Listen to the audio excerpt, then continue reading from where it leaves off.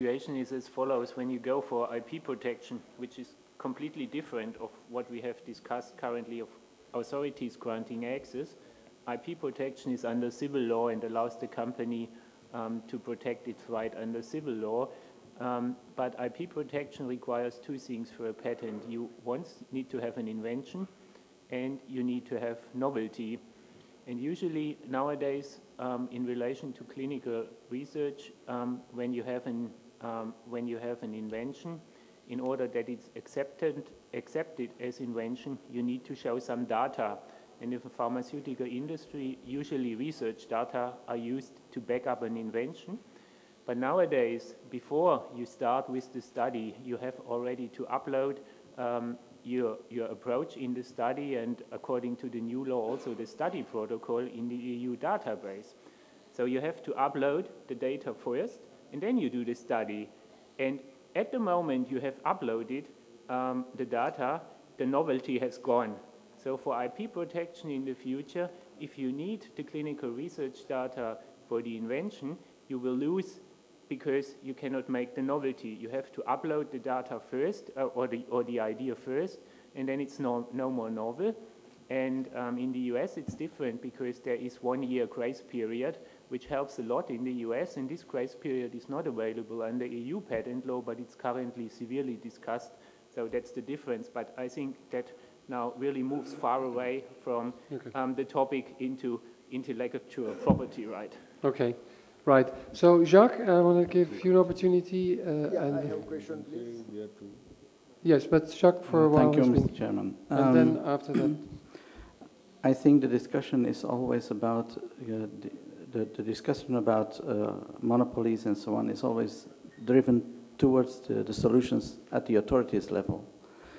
And I think we have a good model for making it clear that it is possible also on the companies level. We created 4 years ago Remedy Bank. Now, Remedy Bank will make the stocks, the raw materials and the fresh plants, but also the tinctures and the chemicals for starting materials. Now, Remedy Bank was seen by some people as a monopoly or as a danger for the market. Remedy Bank is a cooperation. Remedy Bank is an open structure. Anyone, a doctor, a pharmacist, a company, an association of patients can become shareholder, can enter in the capital. We have a shareholder here in the room, AJ. So, I mean, this is an example of how we can avoid a lot of research and a lot of work that is unnecessary. If we can join forces on the level of the raw materials or the starting materials, and we have joint dossiers, the registration can go much more quick. We can save a lot of money. How many money is yearly spent on the research of a thin layer chromatogram of the same substance with different countries or different companies? So why don't we join forces on all these levels? You mentioned the provings, and one of the elements in proving is that you have the same starting material to compare two provings. Well, the solution is there, huh? And you can do the same not only with the starting materials, but you can do the same with the provings, with the clinical trial, whatever. So join forces, create a joint company and do the work together. That's harmonization. Thank you. Just the gentleman at the back. Maybe first the gentleman who spoke about his new drug development. Yeah, thank you. Though I'm not a legal expert to opine on IPR, but I have first-hand experience in IPR in several countries.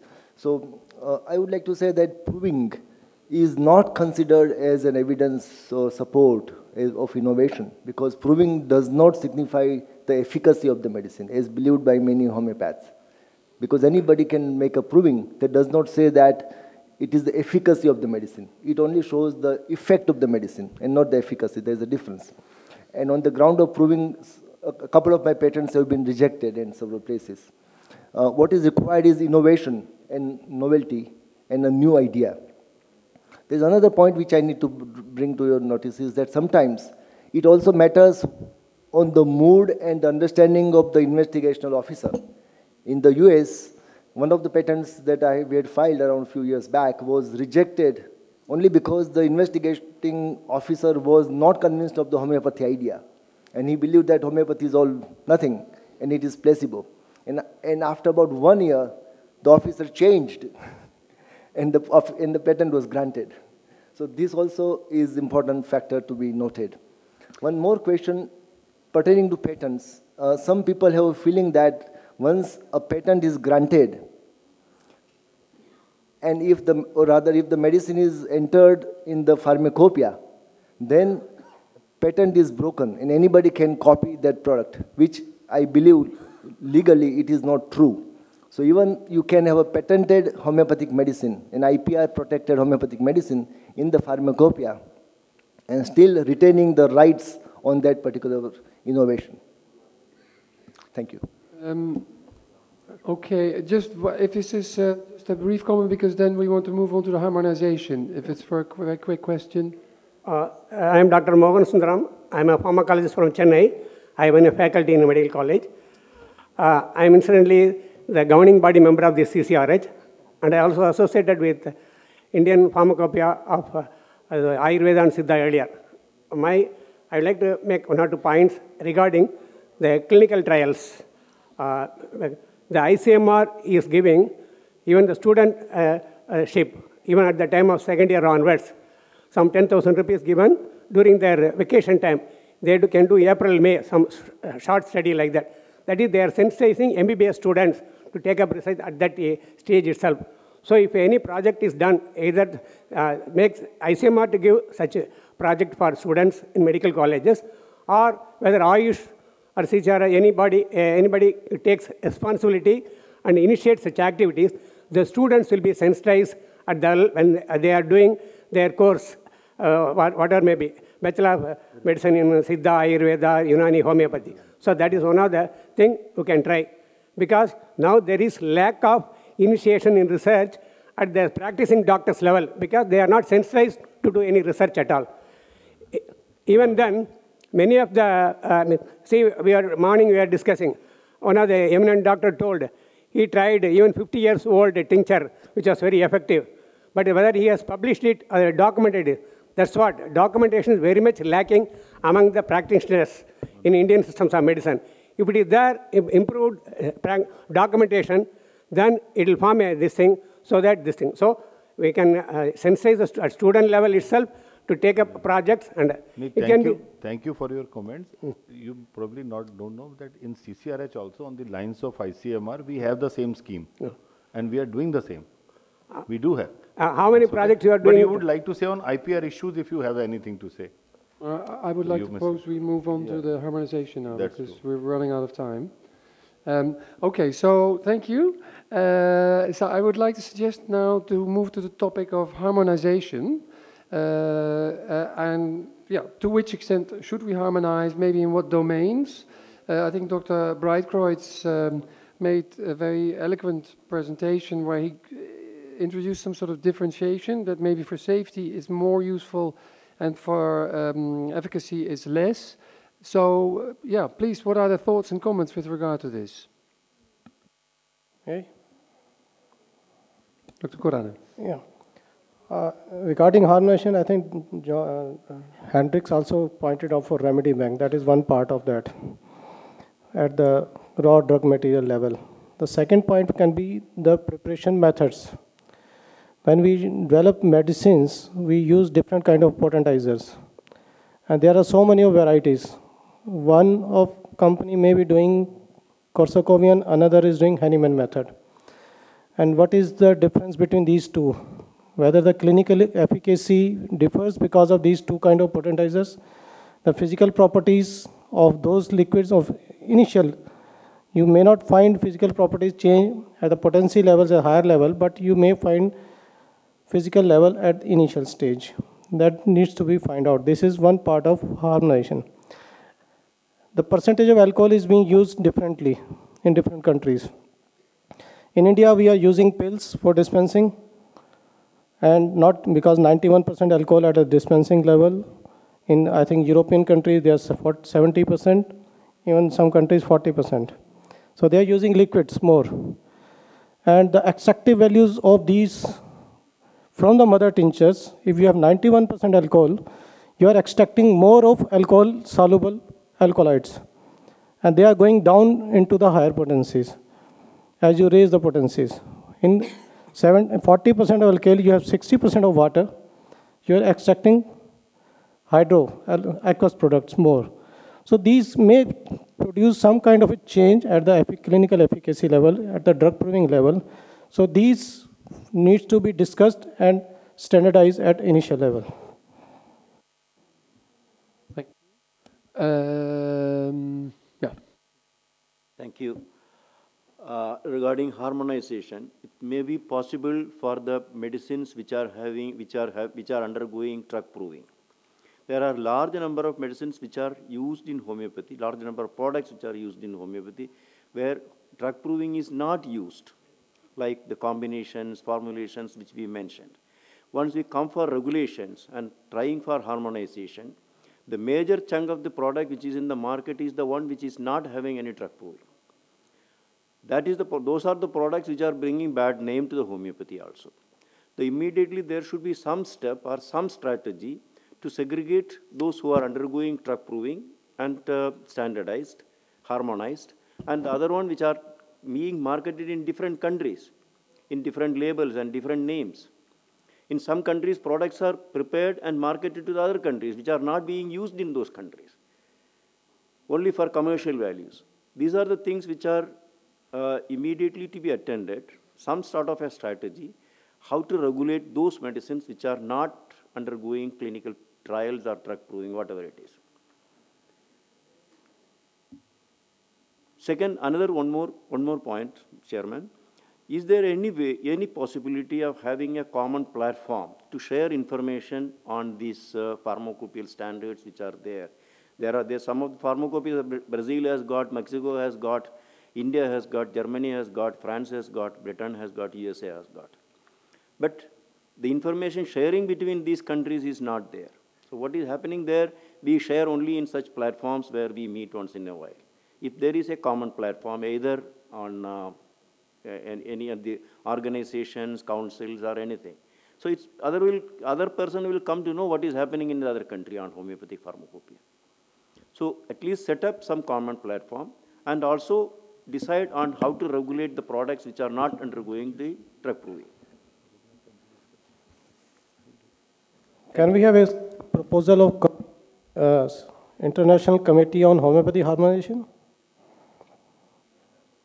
from representations from various countries? Can we have a recommendation of that kind of?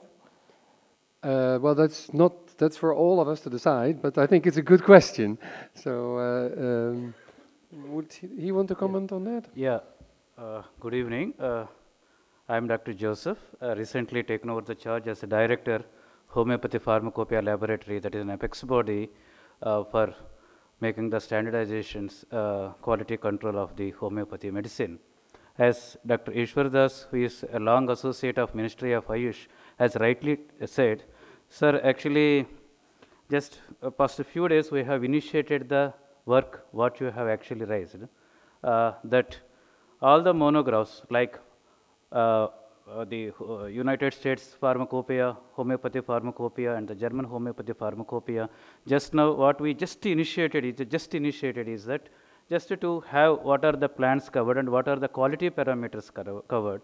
Because even the WHO, if you see in one their book, that safety issues in the preparation of the homeopathy medicine, they have openly came up and mentioning the different standards, actually the quality standards mentioned in the different pharmacopoeia. So what you rightly said is correct, that if you have a harmonization and if you have the data at one place, so that then it will be useful for the harmonization and it will be useful for the further making of the solidifying the unified monograph.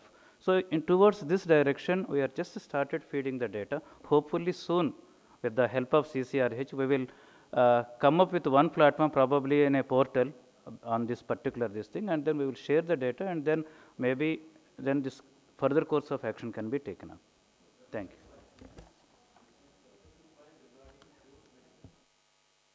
practical in nature, where monographs are available.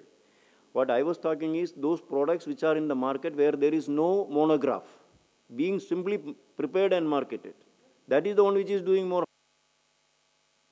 Okay, but so maybe can I pick up, because I really want to keep the level not at a technical point now. This is now the point where we gradually need to see, can we work towards a helicopter view on what we've learned and experienced, and from that helicopter view develop some outlook. Christian. This harmonization issue is really a delicate thing, and you have introduced this, Robert, with the right words, balancing diversity with points coming together, which you can harmonize or streamline more. And in my experience in this sector, it's very much a question of how quick do you want to do something. So the timeline, somebody may be overruled or a standard be left out, being neglected, and the crucial issue of legitimacy, because a sustainable, harmonized standard is where there is really a substantial consensus. So I'm not too clear about this question, but I find the idea of Dr.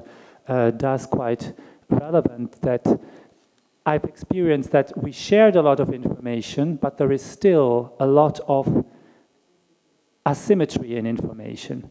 So a first step may be to share more focused what do we know about pharmacopoeia today, about provings today from the different cultures. That's to bridge the information gap, that we don't come to a harmonization too quickly, that is then at the end not a real harmonization.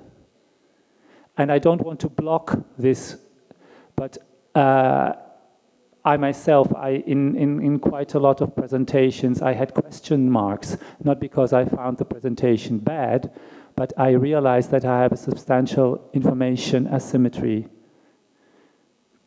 Okay, thank you. Emil. May I say a few things briefly based on experience we have in Europe, but it are my personal views. On harmonization, I think that is an excellent idea to share the information and the experience the different pharmacopoeias have. I think that it is unique that India brought together all parts of the world which have an homeopathic pharmacopoeia or pharmacopoeia addressing homeopathic methods. That has never been before, I think. We should not let go this chance. Talking about harmonization from the regulatory point of view, I would not start to try to harmonize what is difficult. We should start to harmonize what is easy. Because there are difficult issues in the global situation for homeopathic medicines and homeopathy, but that will block anything. We must try to find a common understanding about what is the good quality of a belladonna tincture. And that can be according to different pharmacopoeias, different parts of the world, but at least we must share what is good quality of the most used tinctures, and then go on. And one thing about the understandable discussion about patents and the protection of data. That is a discussion from the 20th century. We are living in the 21st century. If you have children, ask your children. For them, all information is already available anywhere, and it is free. So within 10 years, all the results of clinical data, that discussion is now already going on for regular medicines. All information will be freely available and in open source. And I think that that is the only chance we have. And last thing, homeopathy was very modern in its time, because that is the only therapy who since 200 years all the information is already in an open share and open source. So 200 years ago, homeopathy was already very modern.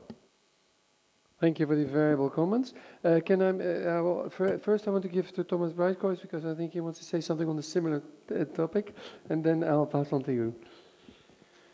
No, I think it is absolutely wise to start with what we have and to make it accessible. Of course, sometimes it's a question of language. Yeah, that material is there, but it is not in English, for example. And I think there it is wise to collect first on the safety issues and then compare and then find out what could be a common standard. On the other hand, this is a question, what is the most easy thing to do? On the other hand, what is the most necessary thing to do? For me, it is quite clear that we need a stronger proof of evidence for the treatments. And so this is not a quick win, if you want, but is something which really has to start. And I was really very inspired of your both presentation, how to do that in combination with what Harald Hamre was telling us. And I feel to work on a methodology which is not only a question of regulation, it is science and regulation and self-understanding how we learn within our systems. Yeah? We do not just evaluate to show to regulators that they have some material, but we need it ourselves to learn how can we get better within the therapy. And this question, how to evaluate and how to compare effectiveness, for example, between different systems and within different systems, this is a major question, because the conventional approach, one single drug, one indication, one or two RCTs, doesn't work if we treat more individualized. And for this topic, I really feel it is time to start a sound, a scientific process to see what can be done to solve this question, which is a general question for lots of therapeutic systems. But so are you proposing harmonization or more collaboration in this domain? Yeah, harmonization in this field would mean not to collect what is there, but to do a common effort resulting in creating something which will be there in the next 10 years. Yeah? Okay. So it's more collecting activities, leading and discourse leading to something which could be a common standard in the future. Okay, thank you. Do you wanted to say something? Yes, I would just like to add in this conversation the issue of harmonization. World Health Organization, in its view on conventional medicines and traditional medicines, the larger view is moving towards convergence in the regulatory world and reliance. So the word harmonization per se, even in this part of the world, is not the most apt or appropriate word. And the world basically in the World Health Organization most recently revised or more frequently used is convergence and reliance on the regulatory authorities, on each other, etc.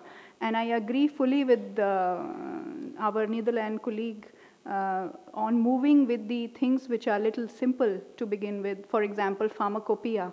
You know, we have the monographs, we have impurities, reference substances. So there could be a model of reliance or collaboration, a close cooperation model established so that we could move, in a more converged manner among several countries on this. And as part of this, one of the key areas which WHO has focused on is good pharmacopoeial practices, good regulatory practices, and good review practices. So among the first one, the good pharmacopoeial practices, this draft is already in the expert committee on pharmaceutical specifications, and it actually covers a lot of principles on the pharmacopoeial convergence and reliance, which we were just, it was being discussed. So it would be a good draft to begin with, and if the World Forum could take it up and, take it further in form of what our colleague suggested, in form of working groups, down the year, maybe in the subsequent forums of the World Integrated Forum, for So this. you're It saying would that be the useful. WHO, you're interested in keeping an engagement in this dialogue, and maybe the WHO can provide a framework for some of these activities. Yes, this is already existing as part of the good pharmacopoeial practices. Quite a lot of this discussion has covered in the text of the good pharmacopoeial practices. All right, thank you, Yes, that's very thank you. valuable. Just one more from Dr. Oort, and then we're going to have to round up, I'm afraid. But Just a really short remark. Just to disappoint you, Ms. Gupta, harmonization in pharmacopoeia is not easy and fast. Yeah, we have the experience in Europe. I think we make good progress. Yeah, really, we are all trying to find good common solutions for Europe, but it's not easy and it's not fast. But it's necessary. And just a second information, it's really, we should keep it easy going. I have to support all. When we are starting with such critical points like mother tinctures or like how to potentize the homeopathic community is not united so far. So I wouldn't start with this point. Just a simple example. As you know, we have this huge amount of APIs, over 1,000, and 600 of these are just plant materials made in Germany, so to speak, from our own plantations. But also there we got over 40 years expertise on this ground. We are discovering that pharmacognosy is not fitting right, yeah? That we have to adapt, that we have to develop. Yeah? So we have really to start from the scratch. With the starting materials, yeah, we have to be clear in this way, and then we can go on, and there will be the future. okay, thank you. Just that brings me to maybe this very third point. If we are feeling that it will be useful to harmonize at certain levels, in terms of strategic priorities for harmonization, which is the third theme for which we now have only 5 minutes. What would be the biggest strategic priority or the low-hanging fruit that we could say, well, this is where we can make relatively quick wins that will give us the confidence to tackle the more complicated ones? What are the views on that, or are there any views on that?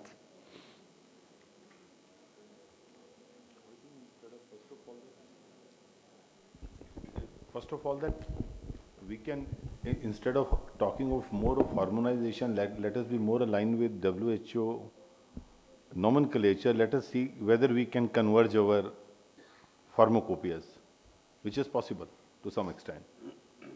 That can be the very easy thing to start with. But it's going to be very difficult, because even within Europe, they didn't manage to converge. The point is not that you have to converge all the pharmacopoeia monographs, at least 1 monograph, 5 monographs, 20 monographs, which are most frequently used in homeopathic practice. Because if we analyze homeopathic practice, I have seen with 40, 50 and 60 medicine, majority of the people are practicing in most part of the, at least those 50 drugs, those first 100 drugs can be standardized, where we can all converge on one type of monograph and let that be the beginning point. This is how strategically I think it's very important. Todd, do you want to comment on this specifically? Yes. So I think if you're going to work on the pharmacopoeias, what you're going to end up doing is identifying the differences that are irreconcilable. So I don't think that leads to a harmonization effort. On the other hand, we have had some experience with the proving efforts, which have led to harmonization of provings, at least in the US and Europe. So I think this might be an area of low-hanging fruit. The second area, I think, that could lead to some cooperation across different pharmacopoeias and across different countries and across companies is the issue of toxicology.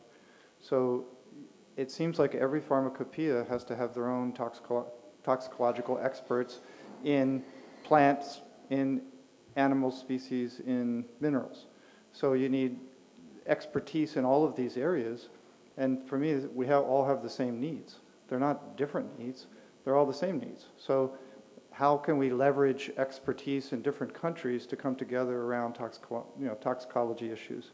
And then the last area is one that maybe the World Health Organization can help us with, which is pharmacovigilance.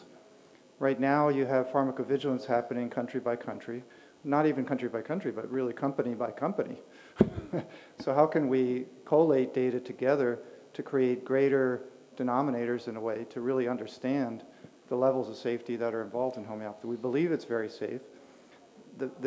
This is a little less low-hanging fruit because I think the identification of adverse events and ADRs in homeopathy varies tremendously according to regions and according to countries.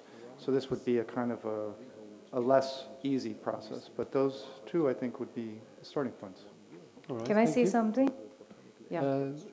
Sorry. Yeah, hi. See, I think, combining or bringing out with a common pharmacopoeia, I'm not using the word which, as Dr. Madhu suggested, is a good idea, but we'll have to remember the kind of challenges will be faced will be very intricate details. For example, like you take the same plant as Dr. Manchanda suggested, many pharmacopoeias have different